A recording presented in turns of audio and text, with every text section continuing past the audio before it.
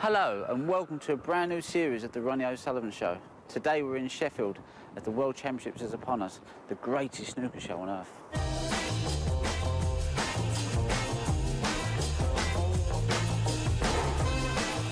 Coming up in today's show, Ronnie heads to the Crucible to chat to Dennis Taylor about the most famous snooker match of all time. Why did I do that? It must have been to say I'm either going to win you with this shot or lose you. We'll round up all the news from this year's qualifiers. Plus, we'll hear from the man himself about his chances at Sheffield this year.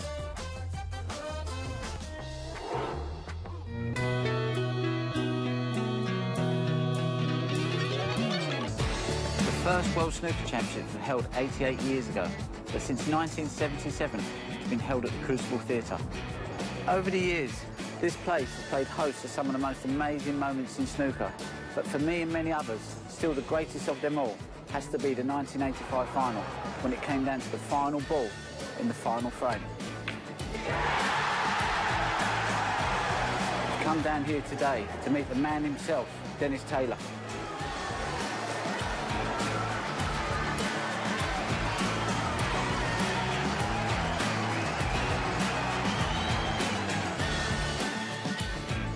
Well, Dennis, 30 years. Nice to see you. Since the day. Be in the Crucible, isn't it? Yeah. Well, Dennis, it's been 30 years since that memorable night in 1985 when you played Steve Davis. Here we are sitting up at the top here looking down at the Crucible. How does it feel being sat here rather than sat down there? I can't believe it's 30 years, Ronnie. What were you, nine at the time? I was around about 9 or 10, yeah. Unbelievable. You were still making maximum breaks then, weren't you? That was the age I started playing, incidentally. But no, to be back here, OK, I've been here every year since 1977, either playing or commentating. And cannot believe it's 30 years since Steve and myself played that final. And we never dreamt that people would still be talking about it. People wind me up saying that I'm always talking about it, but there's people that want to talk to me about it, and I've never been fed up chatting about it. So what was going through your mind 8-0 down? You're like, you know, first to 18, you're playing, obviously, the most dominant player there is on the circuit. What was going through your mind at that stage? Well, as I say, I lost all 7 frames. We used to play 7 in the first session. I lost the first in the evening, and the thing I was always thinking was, I'm not doing anything wrong. I'm just sitting in the seat. He's not making many mistakes. So I thought, well, just try and get one frame on the board. And the first frame that I got, really, if we had been level in scores, Steve probably wouldn't have taken the green on, because he remembers that shot. It stands out. It wobbled, and I potted the green to pink. And I remember raising my finger and saying, at least I've got one frame.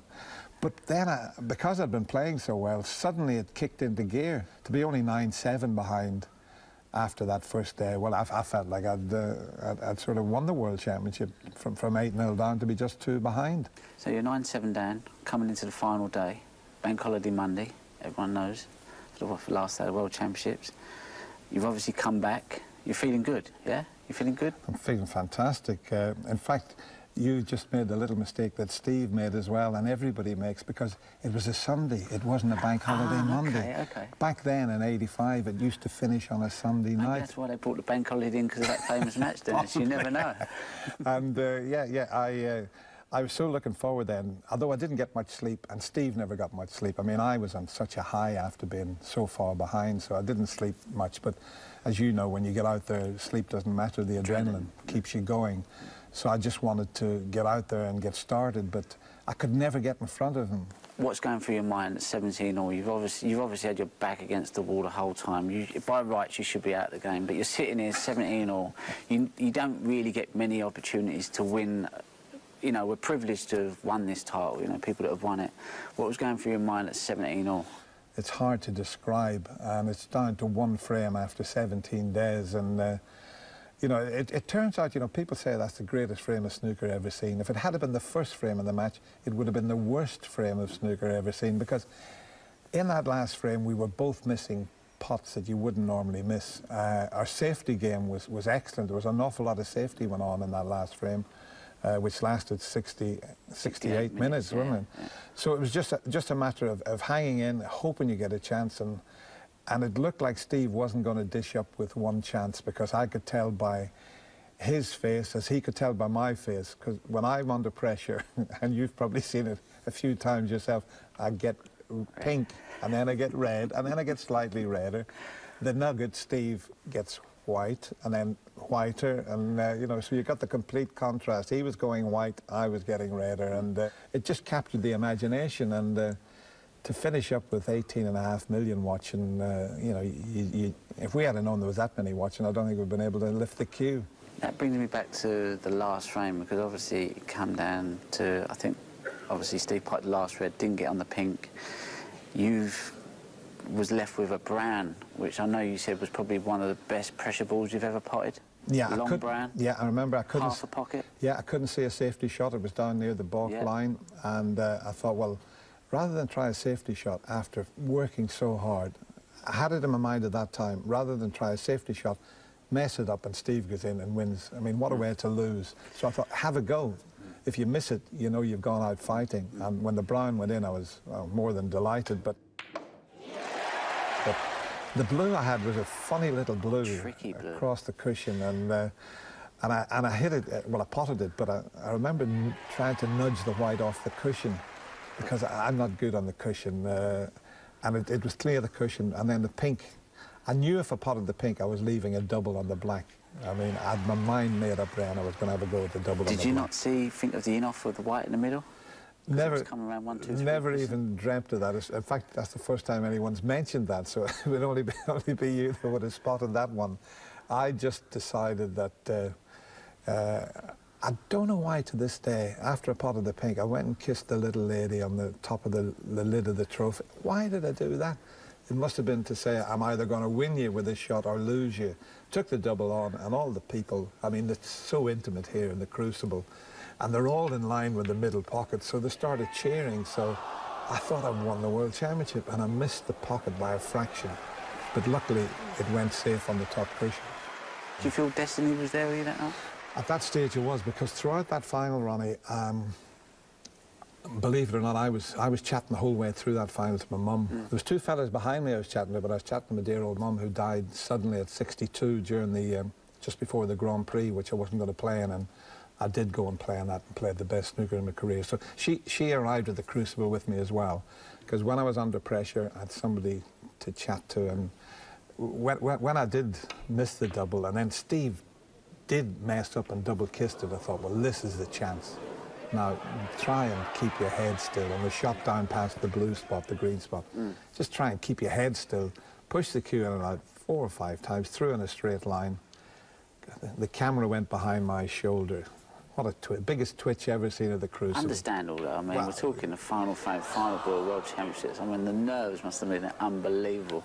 And I know the blacks obviously come around the table, and a lot of people looking at the black, they think, no, well, it's a bit of a gimme, but actually into a blind pocket, 17 all, I don't really want to be playing that type of shot. And you're standing right behind it. So what was going through your mind? You see Davis get up, he's got a black, by rights, people think he should pot because it was near the hole. You're standing behind it. What are you thinking? Well, when I missed the black, because I missed it by so much, it nearly come into the pocket. You look so like I'm looking down, I thought, might fluke it. And when I didn't, I walked back. But then when I turned around, it wasn't as close to the pocket as I thought it was going to finish. Still expected him to pot it. 970 people here thought he was going to pot it. 18.5 million at home thought he was going to pot it. But Steve, you know, never spoke about it for years. But he's great when he talks about it. He said as he got up to pot that black, I don't know if you've spoken to Steve about it. He said his legs, he didn't feel like his legs. And he walked across the floor there. He said his arms felt like somebody else's. And he's got down, as you said, back into a blind pocket. You hit them thick under pressure. His brain saying, don't hit it thick, don't hit it thick. And he didn't.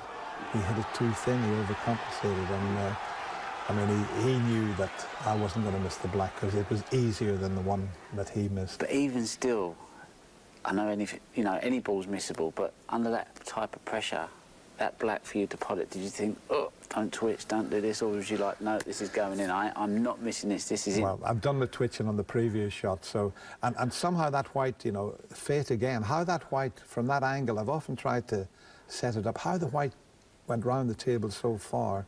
If it had stopped at the blue spot, me with the rest, impossible. Forget about it. You know what I was like with the rest. I mean, it was a good job there was no stats back then. It'd be 1 out of 100. And it kept on going. But you know that final black, Ronnie, I never gripped the cue. You know, you've got all different grips and that, but all I did, I kept my thumb out of the way, and the cue, the butt was just on the 4 fingers. And I took ages on that shot. When they show that shot, it looks like it's on freeze frame. I took that long. And really, so that I wouldn't snatch or jerk at it, I just let go of the cue, and that lovely little black disappeared into the corner pocket. Fantastic. Dennis, it's been great speaking to you. Listen, you're doing a great job. Love the show, by the way. But before we go, we've got to do the final black. Oh, you're going to I have to do the final black. Can I be you? Yeah, of course. Yeah, that would be good, because I would miss it. Yeah. Right, we're going to do it. Let's do it. Stay tuned, as after the break, we'll see if the Rocket can rewrite history.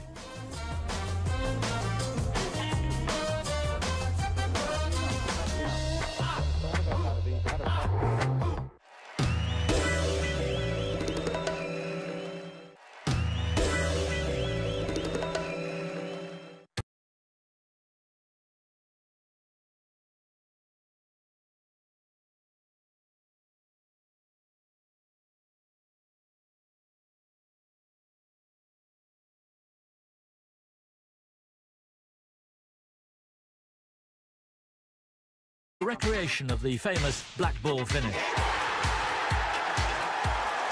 Dennis, this is the black that you left Steve here. To me, this looks like quite potable to me here. I think everybody thought he was going to pot it. We haven't got like 18.5 million people and final round World Championships, but you know, listen, this is, I've got to have a go at this. I think you should. I can't miss that. You've never tried this shot? Never tried it. It's near enough. I think that's near enough, because this is what we were talking about. Steve, when he came, he was thinking, don't hit it thick.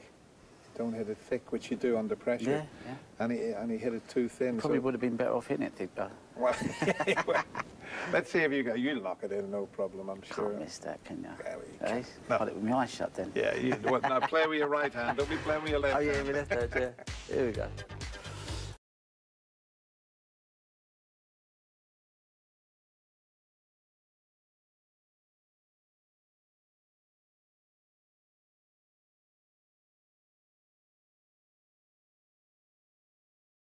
Now let's see if you can hit it too thin. Right, I'm going to see if I can do. I'm going to see if I can do a Davis now.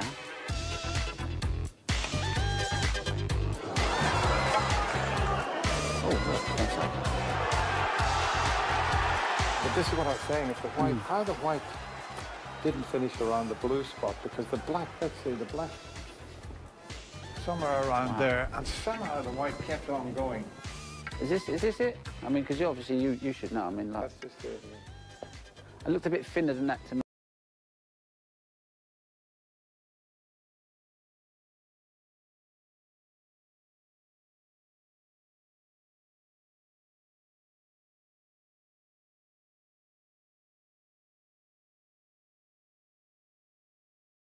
Get nice and light. Just thought, right, just get the cue through. Don't stab it.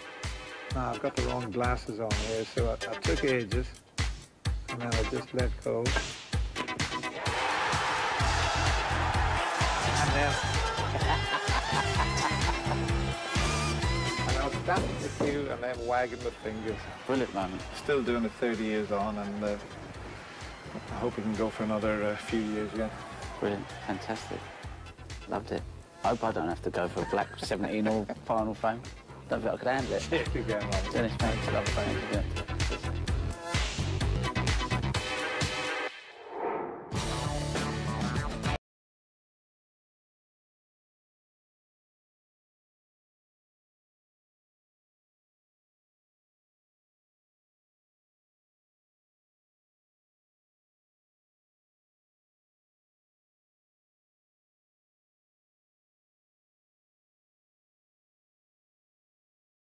I think there's been a lot more media over this year because snooker as a sport is bigger, and obviously the stories around the sport become bigger, and the idea of a woman challenging a man, which is not so new, but in an open sport like snooker where everyone plays off the same surface, if you like, it's created a lot of media interest, and I welcome it. I think Rhiannon Evans is an excellent player.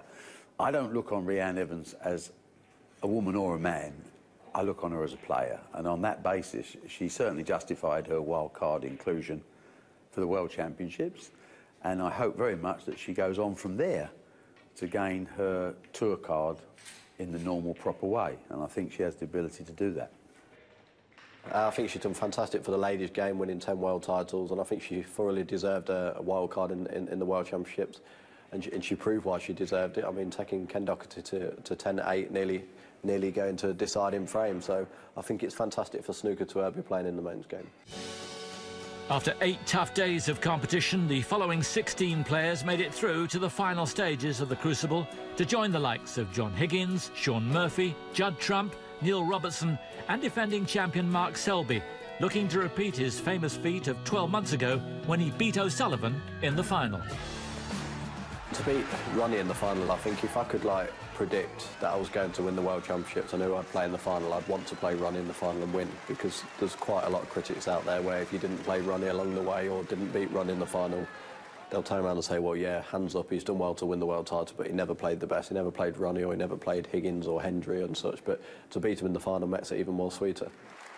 But Selby is well aware of the famous Crucible curse, with no first-time champion ever able to successfully defend the title the following year. It wouldn't play on my mind to the point where it affects me. It would definitely be in the back of my mind knowing that nobody's won it and defended it, having won it for the first time. So, if anything, that will probably inspire me to go on and try harder to try and sort of break that duck as such.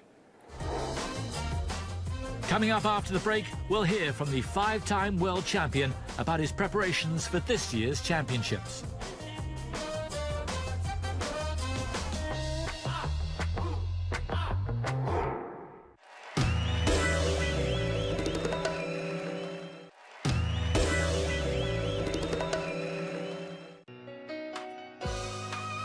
...2015 will see Ronnie O'Sullivan make his 23rd appearance at the Crucible.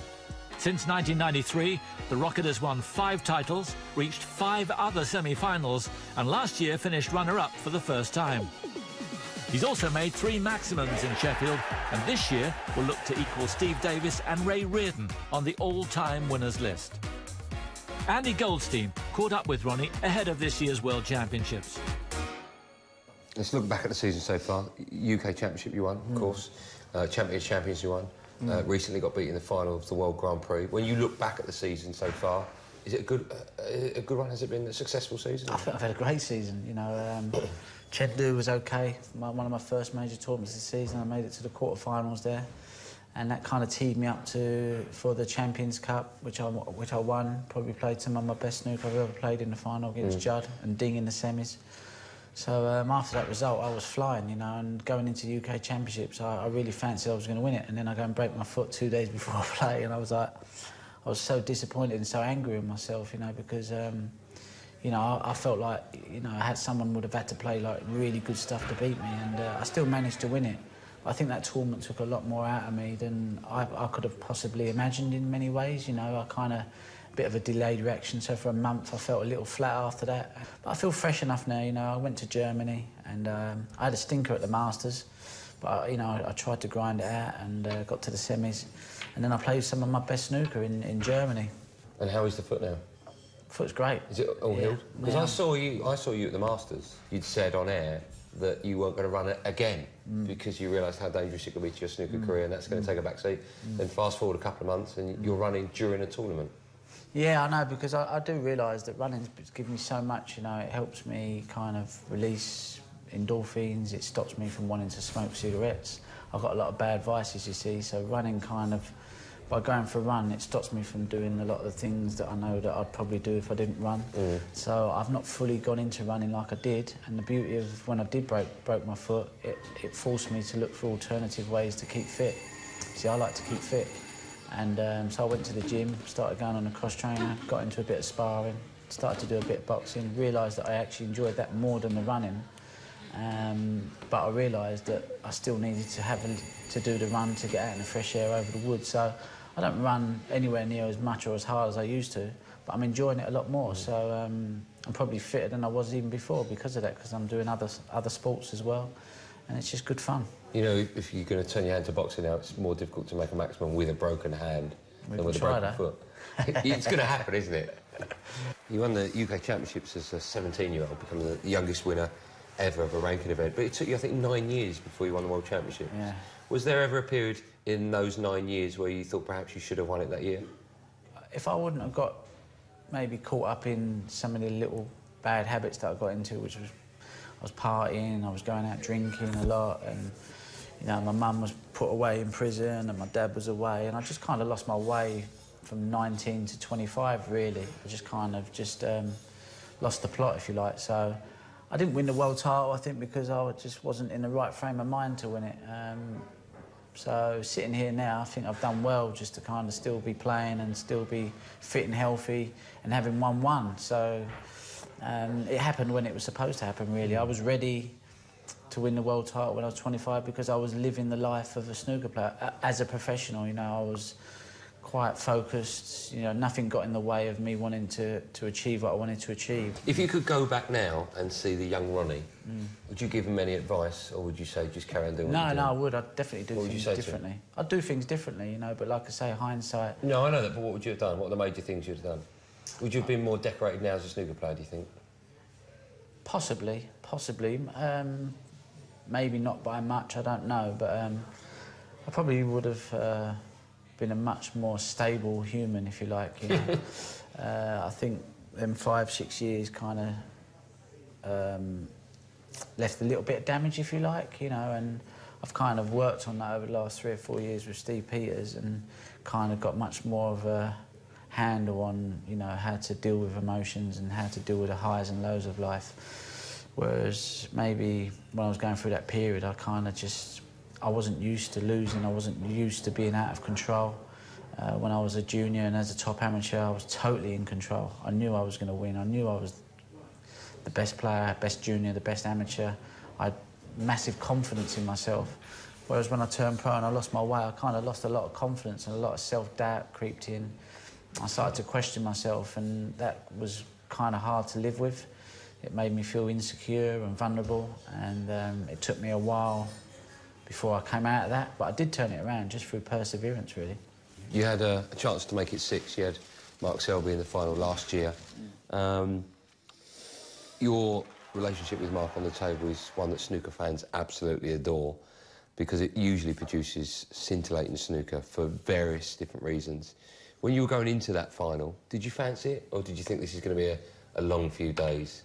No, I fancied it. You know, I always fancy every match I go into play. I always think, you know, I've got a chance. You know, even if I'm not playing well, I've got a chance. If I play well, I've got a great chance. They're going to have to play really, really good to beat me. And in some ways, the mistake with playing Selby is that you go ahead.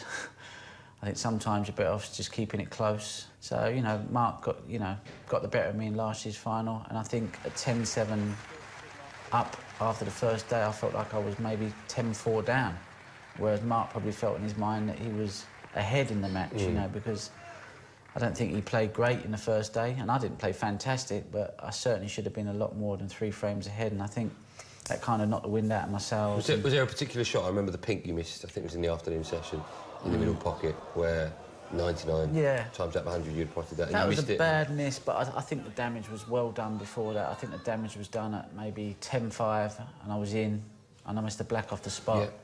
And then Mark won the last 2 frames to go 10-7, and I think I went back to my room and I just thought, you know, I was devastated, really, you know, and it was hard for me to get going again the next day because I knew that he was just you'd have to scrape him off the table, and I didn't really want it that bad, to be honest with you. I'd have liked to have won, but I wasn't prepared to kill myself, and I think if you want to kind of win the major tournaments, you've got to be prepared to hurt. And like I said, you know, maybe I've just kind of got settled on my career and what I've won, and I just want to have fun out there. And would I want to go through that again? Certainly not. 2 days playing Mark Selby in the final World Championships is a tough thing.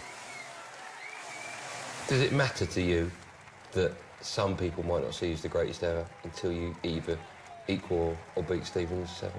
No, not really, because I know that now you've got YouTube. People will be watching back in 100, 200 years, and yeah, they're going to watch Davis, they're going to watch Hendry, but they're also going to say, you got to watch this guy Jimmy White. Oh yeah, but there's this other guy, Ronnie O'Sullivan, who played a little bit like Jimmy White, but he won 5 world titles as well. So I kind of think that, you know, the way I played the game has kind of been a joy for the fans to watch. I've got pleasure out of the way I've played because I played an aggressive attacking style. Hendry's very attacking and very aggressive, but people would kind of see him as the Iceman, whereas me, I think a lot of people go, you don't know what he's going to do next. So, you know, that's the way I play the game. You know, sometimes it's good, sometimes it's not so good. And so for me, you know, I've kind of got my own little niche in snooker. Maybe not been the most successful in tournament-wise. You know, obviously Hendry's got 7, David's got 6, but 5. No one's going to say that you didn't know what you was doing. And when you look back at the 5, which one gives you the most satisfaction? Which one do you think? The 4th. Obviously the 1st is great, but the 4th, when they were both born, obviously. But that was just like the best moment ever. That's it for now, but stay tuned to Eurosport for all the action live from the Crucible Theatre in Sheffield.